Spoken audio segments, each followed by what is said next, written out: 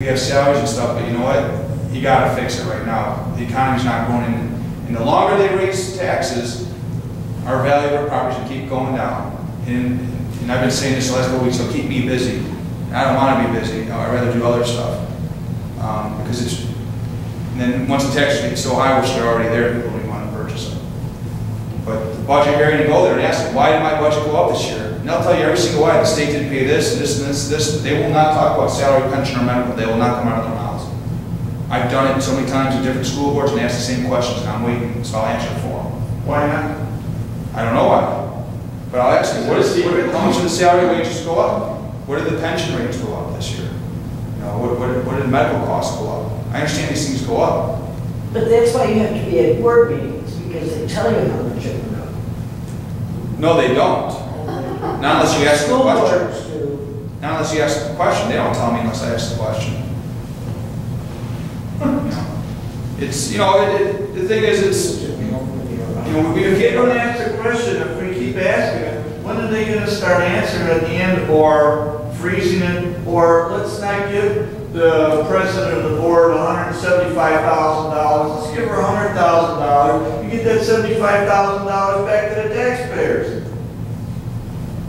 makes sense. Oh, wow, I just became the president, wow, I'm a budget man. See, I can make money come back and make things, that's money. Why do they need $200,000? Why do they need $300,000? Why?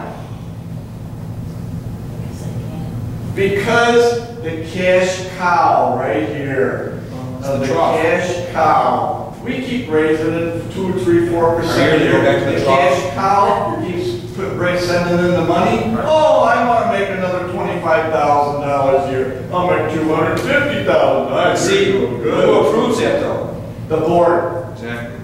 You know. Oh, that includes the rest of the board too. Come on, they all get it. Wait, the point that you're making is the point that the most important election that people can go out and vote in is your local election. Not for President of the United States, but the one who affects your life the most is your local election. And if you don't pay attention to who's running for the school board, and when they have their candidates formed, you don't go and ask questions about their philosophy of raising taxes and salary increases and all those questions that you're discussing, then shame on all of us. Because we're the ones that are sitting here fat, dumb, and happy and letting this happen because we're not taking the action that's necessary to make a change.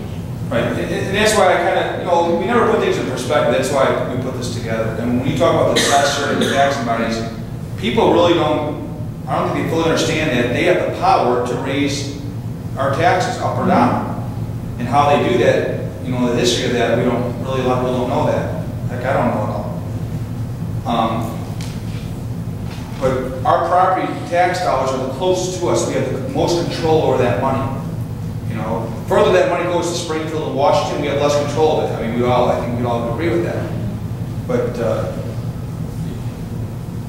to the question about checking with the assessor's office, I think certainly they have an off-season just like anybody else, and they're busiest just before they get that letter out, that assessment letter annually. That's when they're busiest. So maybe at that time they'll be less likely to help you. But it's so easy to check our own, what they call property card or property tax record, that shows exactly how many bathrooms they're counting, how many bedrooms, what the square footage, extra buildings. It's just so easy to check it, but you have to be a little internet savvy or go into their office and they'll print you a copy. Yeah, just ask for your property card. But you know, but people, going back to the, people don't realize, they look at the national race, as Georgiana said, you know, you look at this general election, you know, that's coming up here, it'll be in what, 2012 in November. People think that's where all our money's, it really isn't. It comes through a lot of sales and other things. All of our money is right here on real property. You know, a lot of it does. We do get state funding and federal funding as well.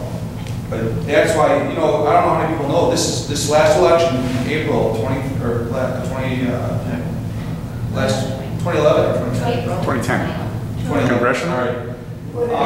April 2011. We had the lowest here in Avon Township. We had the lowest turnout ever in history of this township. It was unbelievable. Yeah.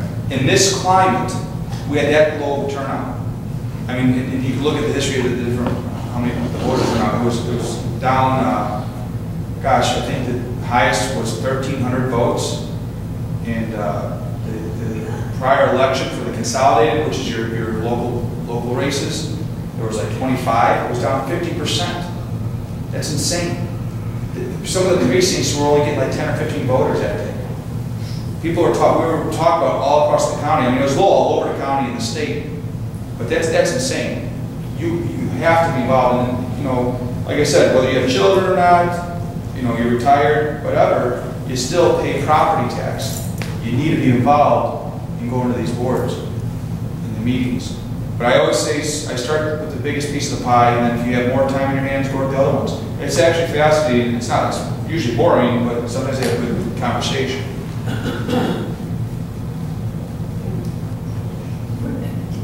Say your phone number so people know how to get in touch with you if they can't read the...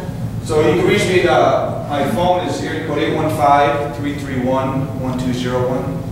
And we have taxobjection.com is our website. You can go there and there's just an entry where you have a platform you can go and fill out your information and someone will follow up with you. And I do have postcards. It just talks about what we're in business cards as well. I can hand out for anyone if anyone's interested. We do free assessments. So we'll look at the property, assess it, figure out what the numbers are. We're pretty good with the number once we figure it out. If you want to move forward, we'll move forward. So it's pretty. And then we start from there. That day we'll sign it. I don't have to go over the spiel because you're here, but we'll go to the assessor. The assessor will work with us. We'll see what we can come up with. If that doesn't work, then we'll go to the Board of Appeals down at the courthouse. Anything else? Okay. Thank you very much. You're welcome. Thank you. Let's take a short hand to put this together and allow us to use the village hall here. Turn it. That was very interesting.